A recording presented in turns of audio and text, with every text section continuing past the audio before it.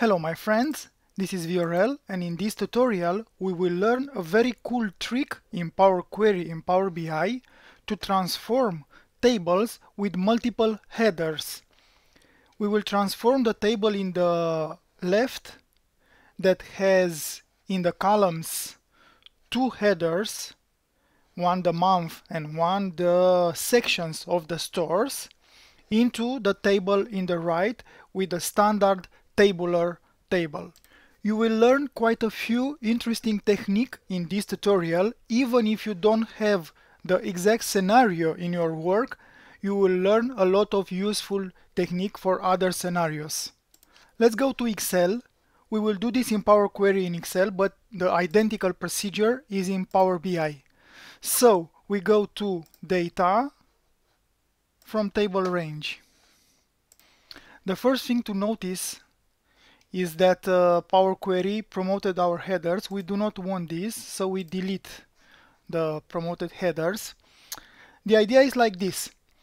We have to find a way to fill in the right the month, okay, January, to fill it here where we have null, and then to merge January with the section, January, the two rows.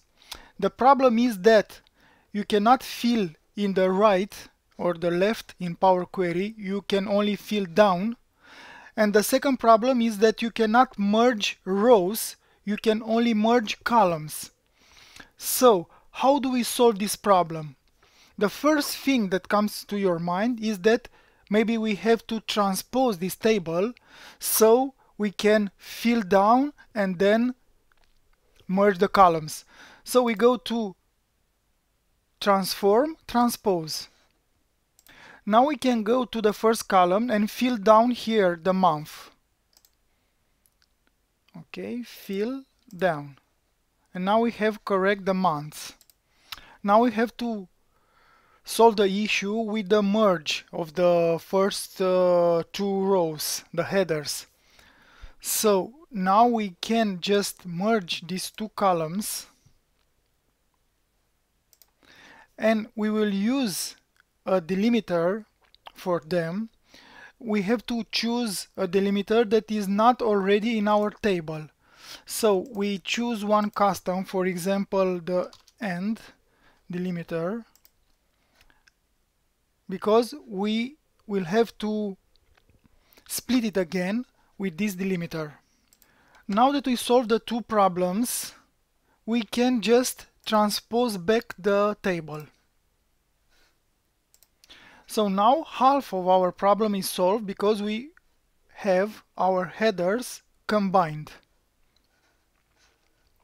What we can do now, we can promote the headers, but let's put also the store code here in the header. So we will go to the first column and replace the and sign with the store code.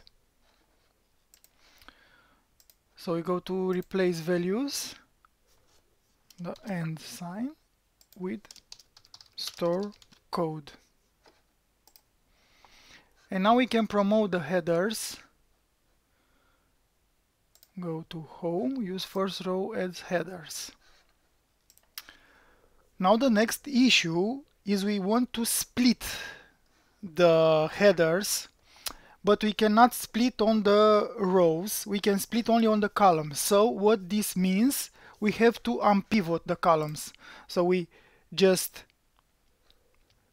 select the first column and go to Unpivot Other Columns.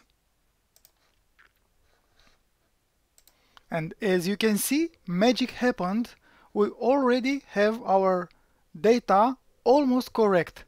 What we can do now is just split this column by delimiter. So we choose again the delimiter, the and sign. Okay, split at each occurrence of the delimiter. The idea is that you can have multiple layers of the headers, not just two as in our case, but you can have 10, and you will have after each one this delimiter, and each occurrence of the delimiter will just solve the problem. So we press OK, and now we have our data in the correct mode.